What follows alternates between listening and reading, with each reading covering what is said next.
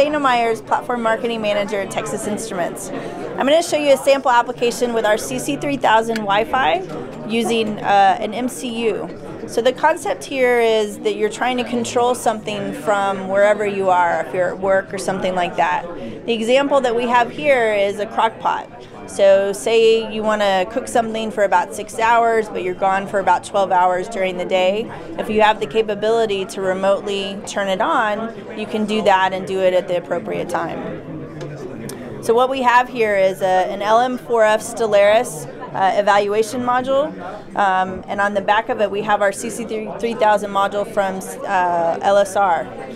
We have a sample app here on an Android phone that's just showing the methodology where you would turn it off and on.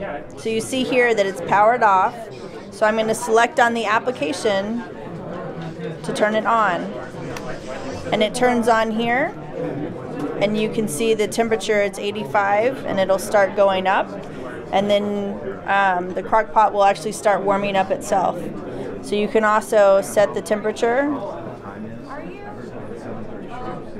and it'll change the temperature on there that we're going to set it to.